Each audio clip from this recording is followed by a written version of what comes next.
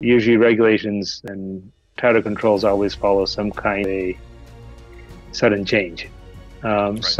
And we just had a sudden change in crypto values. So it's not unreasonable that's going to get followed by regulatory, some sort of regulatory action.